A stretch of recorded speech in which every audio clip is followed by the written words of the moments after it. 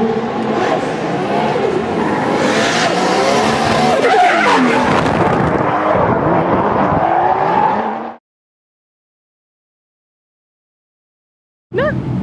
hari ini kita ada latihan coaching klinik sama D.Saito dan R.Nishida. Di sini kita diajarin bagaimana drifting, baik dari setting mobil, baik dari teknik drifting yang benar. Yang mungkin ini bakal kita lakukan ke depannya buat teman-teman rookie yang lain, karena mungkin banyak yang tidak bisa di rally ini. Jadi sekarang kita mengambil ilmu dari mereka berdua itu, nanti kita akan sebarkan lagi ke anak-anak yang lain. Jadi sekarang kita lagi Aciles mengadakan coaching klinik bersama Robi dan Daigo, dan ini kesempatan kita untuk sharing, brainstorming tentang mobil kita, setup, terus pengalaman, dan kita akan coba latihan di sini. Sebetulnya bukan latihan sih, lebih ke coaching. Saya akan mencoba mobil saya, dan saya tetap cari settingan untuk mobil ini dan mungkin pembalap-pembalap lain juga, supaya ini membantu juga drifter-drifter Indonesia untuk kedepannya lebih maju lagi. Oke, gue udah ganteng belum? Dah, basah nih. Hari ini kita melakukan saya mengikuti coaching klinik bersama D.Saito dan R.Nishida, di mana mereka melakukan personal coaching ya. Jatuhnya mereka duduk di samping kita, dan itu sangat-sangat merupakan pengalaman yang menyenangkan, karena kapan lagi gitu. D.Saito juara 1 overall champion USA, overall champion Asia, dan kali ini ikut di mobil saya. jangan lupa di 1GP. Di 1GP itu ya, 2009. 2012 juga. 2012 not finished. Oh iya, 2011 ya. No. 2011 iya. Suzuka, Odaiba, Daigo. Hah? Oke. Hari ini gue seneng banget ada latihan kayak gini nih.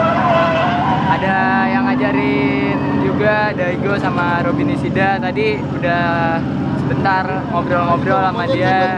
Terus dia udah ngasih pengalamannya ke kita ya. Gue sih seneng banget hari ini. Semoga kayak gini sering. Hari ini seneng banget karena kita bisa dapat bimbingan secara private dan secara langsung sama drifter senior D.Saito sama R.Nishida. Gua harap bisa ada kayak gini lagi sebanyak-banyaknya supaya drifting di Indonesia lebih maju dan mobilnya bisa lebih proper lagi dengan saran dari R.Nishida dan D.Saito. It's not qualified. If you want to test things out, try it. But just try to do the best. The infield too, we made it a little bit wider, so later when we do tandem, it's more. You don't have to worry about the cones being exposed, so you have more space, so you can practice more tandem than the track. So today's key is not about driving the track good, but to be able to adapt and drive how you can the most out of what you have right now. Are you gonna use the wet track, right? I mean, like not behind the lane. It's the same, yeah. Not as like qualifying yesterday. Okay.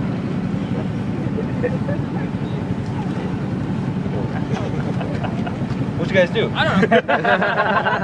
That's okay. Put something in your hair. Okay. You already got a radio there? I got one radio here. Oh, they do? Yeah. Okay. Robbie, I was gonna start into the same thing like yesterday. Okay. What Oh do you yeah, want to just go ahead and set up something so everybody just starts there. I mean, I just want it to be like I want it to be a little systematic, so everybody kind of tries to do the same thing, but the best of what you have and what you can do. And then Daigo would blah blah blah. What do you want to start? What do you want to Well, go? you can just discuss it with them. Mau start di mana? But I would say don't worry about doing it like far and getting high speed or whatever. Just make sure that you drive. Today is today, so try to drive today's track at today's condition in the best way you can. Let's put something in there. The starting line, you guys can decide. The initiation cone, is it the wet track initiation cone or the dry? It's the same. The dry track? Same thing. So they left it the same. Sama kayak kemarin. Yang pendek. Okay. Yeah. So that's just the way it is. So Okay. yeah. But just try that one. It should be. We look at it too. You should be Okay. looking. I think it's just more of We'll just try. We'll watch. But Okay. just hey, and then guys, make sure just drive safe because this is practice. This is not competition. Don't break your cars. Because it's not worth it.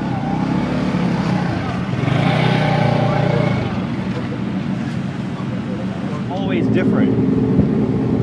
Like you guys aren't consistent. You guys are doing something different all the time. Like at least you can have like one that's back to back.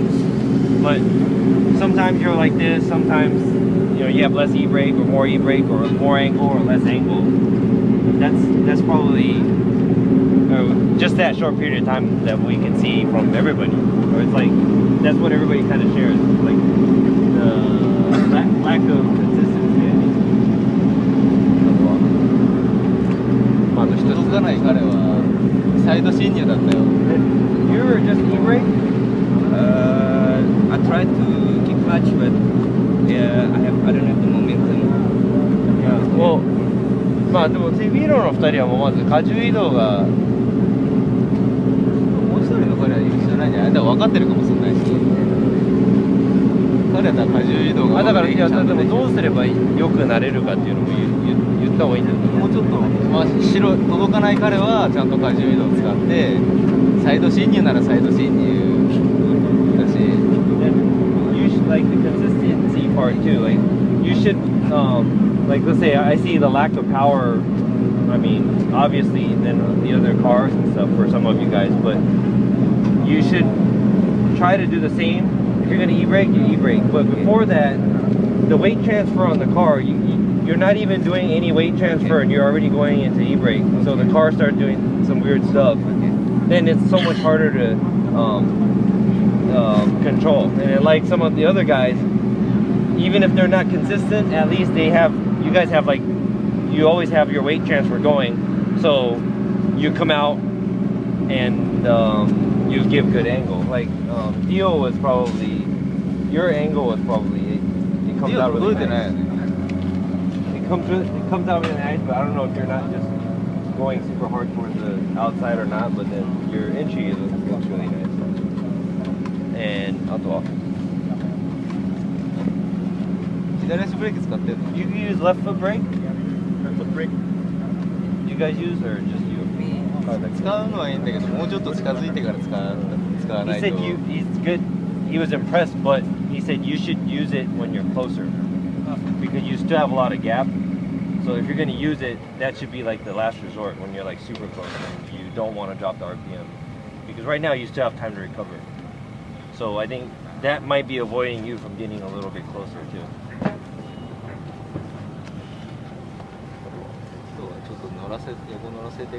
Then maybe we can start, maybe just give him a ride, maybe one by one, and then he'll just sit and watch or feel the car, and then we'll go from there.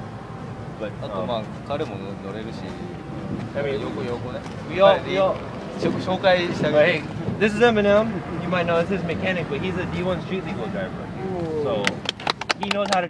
Well, I'm gonna translate for them, so I'm not gonna ride with anybody, but just maybe give them a ride, and then he would tell you, or he'll tell me what he feels, or what they feel. Then I can just tell you too, like after you drive. So maybe do that one by one.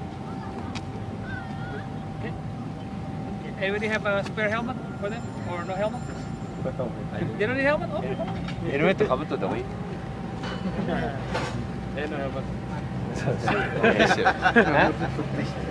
いやいや、かぶんなくていいよ。いや、ただほら、助手席危ねえからかぶった方がいいんじゃないかと。I have traveling insurance, so if anything happens to me, my family would be happy. That's why your wife called me. Actually, strap in the front of the car. Yeah, I mean, whoever just ready, we just line up and then they'll just hop in. 後ろの車だけ乗るから。後ろの車だけ、後上の車だけ乗るから。追走の？単走じゃないの？単走でちょっと車を。Maybe we'll do. 俺そんなにいっぱい乗れない気持ち悪くなっちゃうから。だからいるじゃん、香り。だから最低1周ずつ見て。単走課長行ってよ。ちょっと。やそんなに俺気持ち悪くなっちゃうから。 He would like to ride every car, but he might get like, he might not feel good. あ、じゃあ俺が単走なの？あ、2人で乗ってやるし。 I'll just ride the single. You And then he'll ride later when you guys start doing tandem, and he'll ride the car that's behind doing tandem. Oh, you wanna the chaser? He's gonna be the He'll be sitting in the chaser chasing car later. Yeah. So, okay, so who's I'll just ride. So you're I'll just watch. I just won't say anything. I'll just watch. Okay. And So I'll you come back and tell him. you ride? So who's riding what? Hey, we'll go. I'll ride one, then he'll ride one, then we'll just do that swap off for a couple Okay. times. 要はラビが前の車です。俺が後ろの車乗ればいいんですよ。前の車単走やればいいんだから。 Okay. Here, this is a better idea. We'll just do a tandem. I'll just start doing tandem runs. I'll ride the car in front. He's riding the chaser. Then the car in front just do like a qualify run or the way you want to drive it, and he'll ride the car behind, and the car behind just chase, and then like just FD rules. Okay, it's good. The clipping cars in the front. Perfect.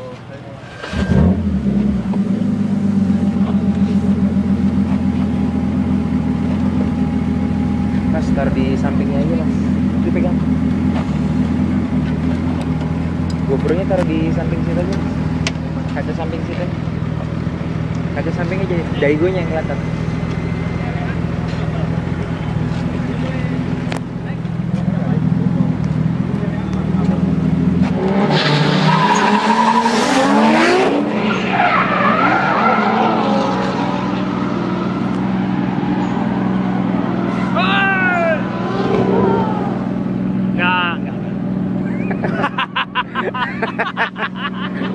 Itulah drifting. Gimana hal-hal mengerikan diketawakan.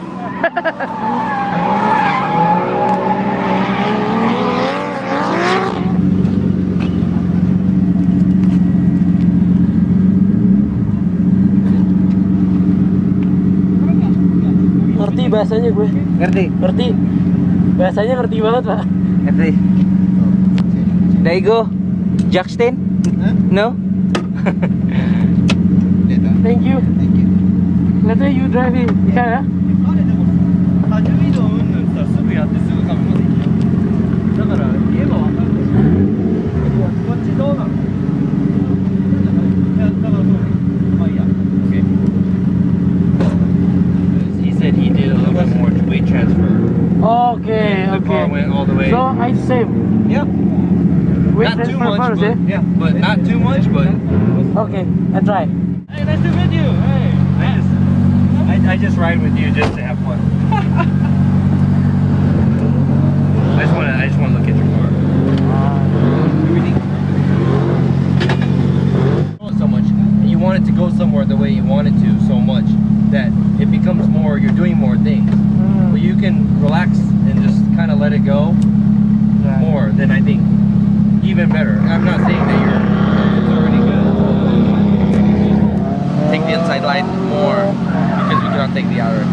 No. Still try the outer. Make it somehow, even if it's slower, the line is more important than the speed. Right. So if it's slower, if you have to get more air pressure, so the car's more loose, so you can take it out to the outside line, better to do that. So it doesn't matter if it's like 200 or 300 horsepower. Doesn't matter. You can set it up so that it would drive like, it's just like when you're driving in the rain or snow. Oh, right. The car feels like it's got 500 horsepower. Go higher. Maybe go to like 70 psi. Oh yeah? Yeah, trust me. 70? Yeah. Okay. Just trying. Yeah. Kenapa cok katanya? Coba tambahin angin lagi. Angin lagi. Oke. Now it's almost impossible to like there's no lower end power, the car is lacking power, and then everything else I'm not even worried about. They're like e-brake too. That's it's so hard to work with like that because it moves this much. It's hard to stop at where you want it to stop because it goes so much. Well, I'm not used to the car. Yeah. So I think you should have a better, how can I say, if it works better, like fast and easy, It's when more you're easy tandeming, to. it's so much easier because you're traveling your hand this much for it to make it happen. But some people just do that. That's so much faster. So the reaction time of the car would be faster.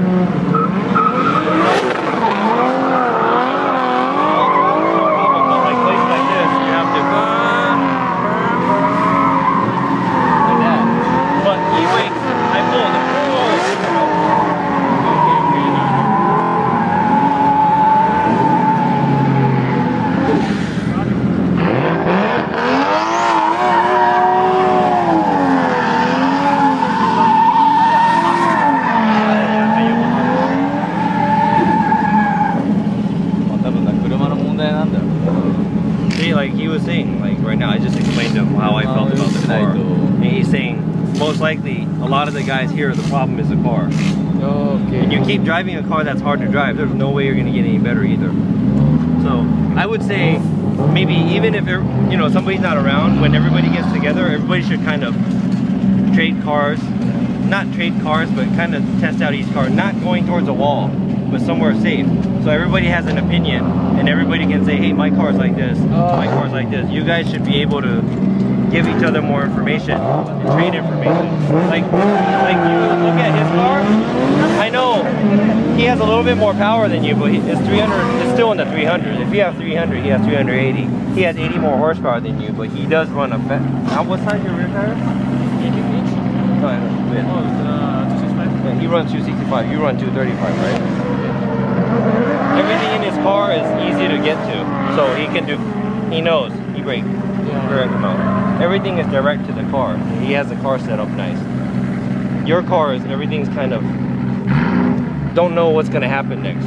Don't know if the e-brake's gonna work, don't know if the rear end's gonna come out, don't know what's gonna happen. So you have to always drive under that impression of, I don't know what's gonna happen next, so you're worried.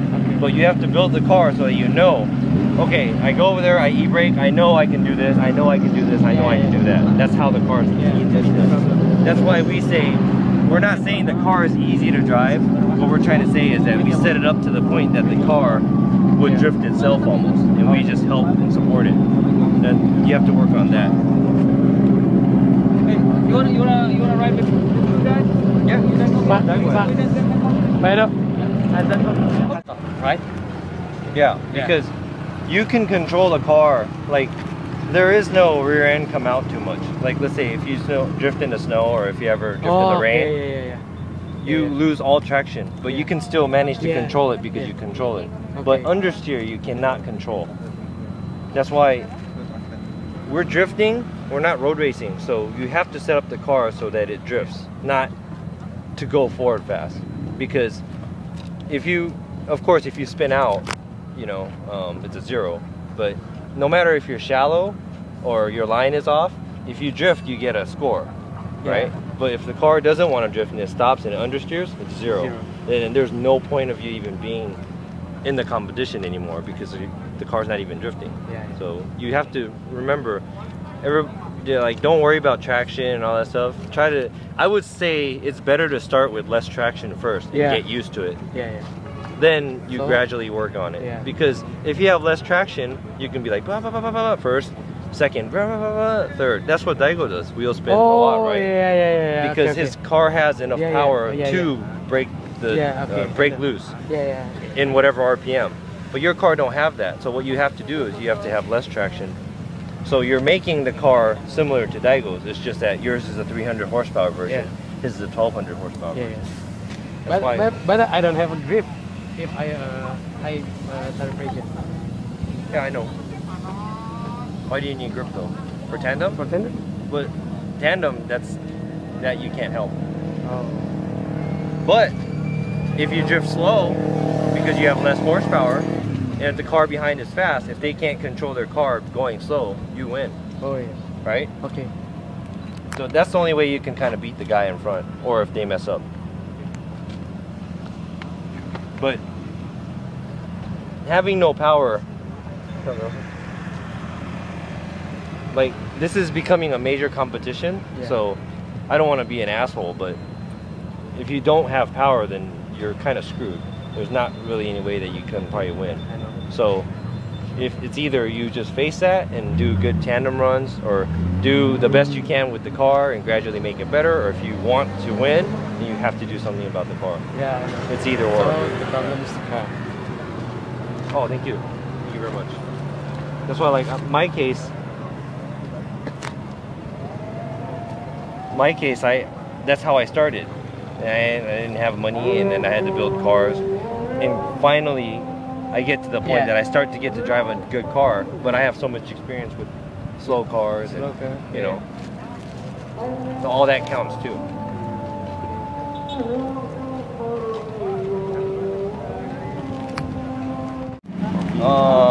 So that anyone can start drifting. Well, you can drift anything with 4 tires on it, you know, if it's rear-wheel drive. So basically, me and Daigo came today, we just wanted to see how the setup of the cars were, and we wanted to see if it was going the proper direction, because even in Japan we see people setting up their cars, but yet they're going the wrong direction, and they keep making the car harder and harder to drive. But the key point to be successful in drifting and, you know, being in contests and being able to perform good is to have a car that's easy to work with, even if it's closer to stock. It doesn't have to be fully modified. There's always a way to make the car a good drift car if it has 4 tires on it. It's all of the setup, so it's more of put a lot of time into it. Of course, if you have money, it'll be great, you know, but everybody doesn't have all the money in the world, so you just put a lot of time into it, test a lot of things out, you know, talk to a lot of people, get a lot of information, go online, check everything, you know, and just do all that, then you'll eventually be able to get to the car that would be easy enough for you to drive to be successful with. So, is there any specific parts you need to change a standard car, or you can use just only standard car to drift? Well, the key thing is the LSD, the limited slip differential, and you need that to do. You can drift without it, but it's not going to look any good. So even if you have a 50 horsepower car, even if you have a 500 horsepower car or a 1,000 horsepower car, you need the LSD, a good working LSD. If you got that, then you can drift anything. Sorry, only that one thing that's most important. That's the most important thing, yeah. So if we don't have LSD, don't start the drift. Well, I mean, if you want to go full around, you can. You can do anything with anything you have, but I mean, if you want to, you know, learn the right way and stuff like that. Which best? I mean, LSD have a difference. I mean, like 1 way, 1.5, or 2 way. So 2 way would be better, because 1 way, 1.5 way, they don't work. Or it's not lenient. It doesn't happen, and it doesn't do the same thing all the time. Like 1.5 way, you're on gas and it's working, but when you let off gas, sometimes it works, sometimes it doesn't. 1 way, you let on gas, it works. You let off, it doesn't work. So it doesn't, how can I say it? The feeling of it isn't the same all the time. 2 way, it works all the time, so it's probably the easiest to How about the welded? Welded diff too, but at the same time, welded diff is, how can I say it? It doesn't give traction away, so it's always 100%, you know, working together. So it tends to give you more of a understeer feel if you don't have enough power to spin the tires that fast. So, I mean, a good working 2-way LSD would be the ideal to have, but I mean, some people prefer if lock diff. We have the good car, but we use welded train. Is it okay if one go to FD? There's no, how can I say, okay or not. It really is preference of the driver too, and it's the way the car is built. So, like I said, if, how can I say it? If you check how the LSD works, if it works together all the time, like fully, like a locked LSD, if you have a lot of power for the tire to spin right away, then you don't really have to worry about understeering it that much either. So, I mean, that's one way too. I know some people that have a lock diff with a high horsepower car, and it works for them, so that shouldn't be a problem. So maybe can you give the step-by-step for a really amateur, just like maybe me, to start drift? How can I start drift? Maybe like... Okay. When you first start drifting, you should observe a lot. Watch, how can I say it? Watch videos, watch onboard, you know, ask people, try to get a lot of information. And at the same time, of course, when you go and practice, don't go and practice somewhere that's dangerous. Please be in a safe environment. That's for yourself, for your own good. So you save money, you don't have to hit things and break things, get in trouble. If you avoid all that, you know, of course it's the best. And also, just start small and don't be afraid or don't be embarrassed of doing or trying anything, you know. If you're going and doing something that's stupid or everybody thinks that it's not right, you know, if you think it's right, you might want to stick with it. Of course, within the level that you think is okay, you know, not something like crazy. But I guess if you stick to that and just make sure that you practice all the time and always think about it, or we even, you know, when we're driving normally, when I was younger, I would, you know, just always think about I was thinking about drifting all the time. So it's like the way I steer and all this other stuff. So I mean, putting yourself to commit to drifting is the key to probably getting better. And just trying out a lot of things, not being afraid, you know, but at the same time being as safe as possible.